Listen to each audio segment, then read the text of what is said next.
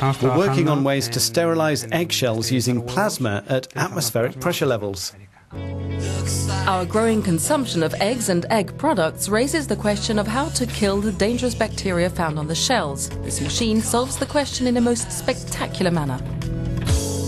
We put the eggs in a closed reactor, which we fill with inert gases at atmospheric pressure.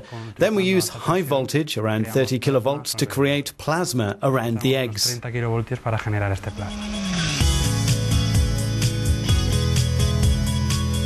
Without cooking the eggs, this rapid treatment kills virtually all the bacteria on the shells.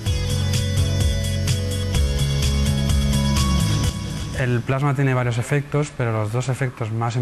plasma works in several ways. Most importantly, it creates UV emission, a widely used sterilisation procedure. It also produces ionized particles that kill bacteria too.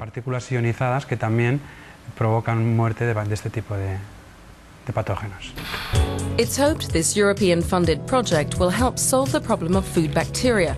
Every year, Salmonella alone affects thousands of people across Europe.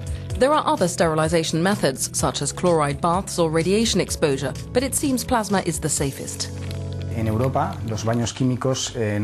Europe, chemical baths are not allowed because of the risk of contamination of the egg itself, and gamma rays are not very popular among consumers. So the egg-producing industry keeps demanding new solutions to sterilise eggshells.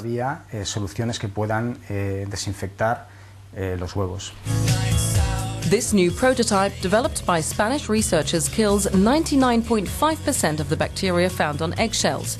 Further improvements are expected before this new technology is implemented in the egg industry. The two main benefits of our sterilisation system are, firstly, safer eggs, less likely to spread disease,